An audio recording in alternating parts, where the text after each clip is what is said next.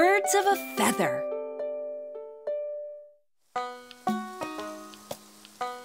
One morning when Peep was out walking, he stepped on the most beautiful thing he had ever stepped on. Look at that! At first, he hoped the feather might belong to him.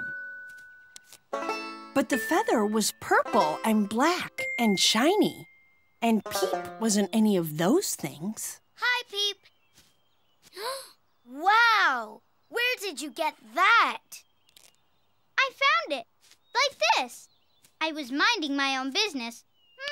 And then I just stepped on it. Ooh. Well, it's the most beautiful feather I've ever seen. It must belong to the most beautiful bird in the world. But who would that be? Oh, I'm a duck, and ducks are best. Better by far than all the... Whoa. Where did you get that? I found it, like this. I was minding my own business. I bet it's mine. Something that beautiful must belong to a duck. But how could it be yours, Quack? It's too big. Big, small, small, big. It's all the same. Okay, stick it in there, please. Yeah, we're right where the big feathers go. Go, right there. Okay, if you're sure. I'm sure.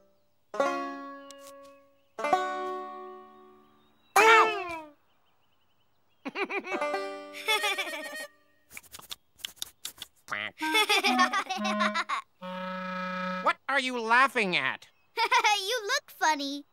Huh!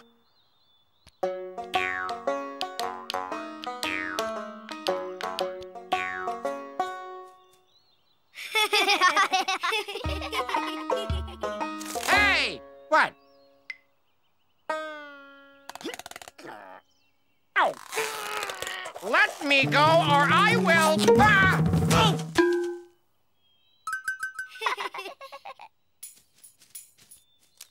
I can tell you one thing. That is not a duck feather. But who does it belong to? Let's go find out. I want to meet this bird.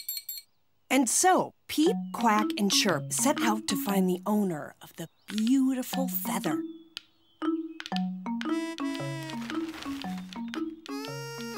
It was harder than they thought.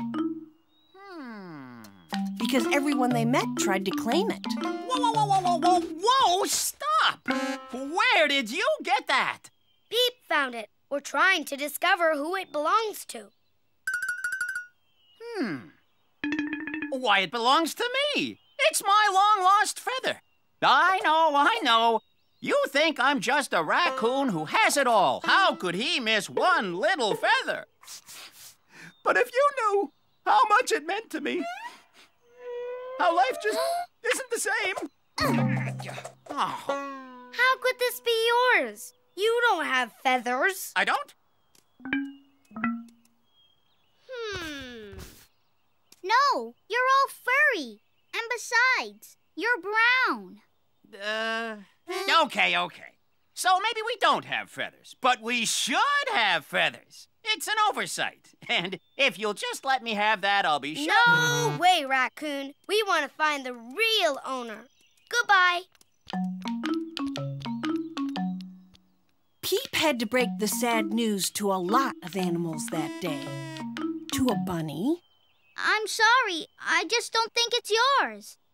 Are you sure? My nose is purple. Yeah, but you're too soft. You don't have pointy feather... things.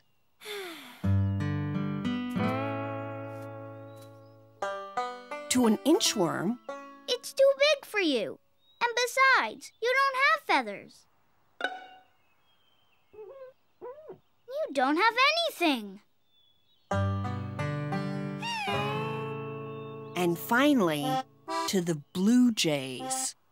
I know you're birds, but I just don't think that this feather... You're blue, not purple. Goodbye.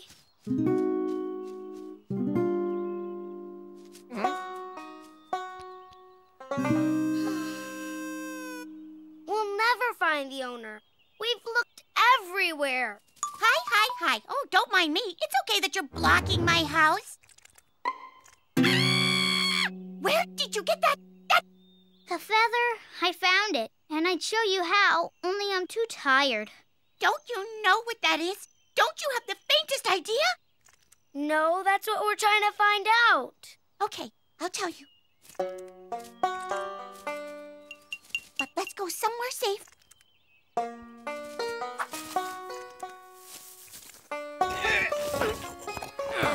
Once they got settled, Squeak started to tell them the scariest story they had ever heard. You know, I just remembered. I have things to do. Bye. What things? Where were we? Oh, yes. It was a scary story. All about an enormous bird who lived in an enormous tree in the deep, dark woods, and who came out at night and flew high in the sky. And, well, the rest of the story was so shocking, Squeak couldn't bear to tell it. But she did tell them that they'd better return the feather and fast, or the enormous bird might be a little bit annoyed. Do you really think she'll be mad at us? I don't know, Peep. I just don't know. Well, here we are. The deep, dark woods.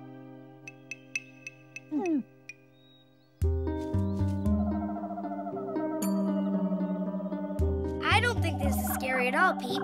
Do you think it's scary? No, not me. Not one little bit.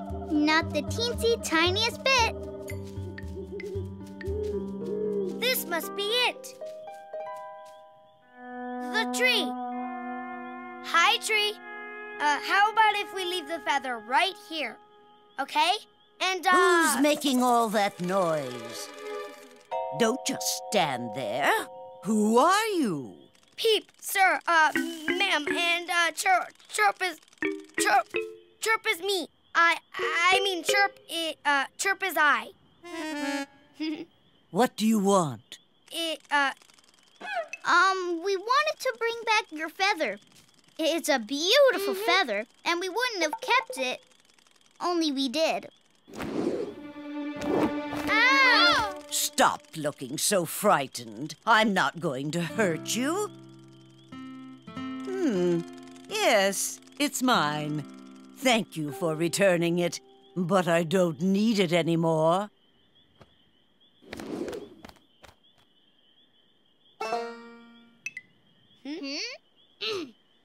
Wait a minute. Wait just a minute.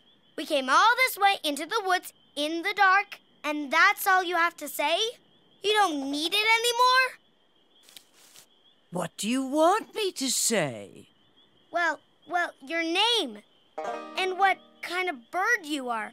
And if we can keep the feather. And so that's the story of how Peep and Chirp met Hoot the owl and discovered what owl feathers look like and learned that owls aren't that scary after all. Unless, of course, you happen to be a mouse. Oh my, oh my, oh my.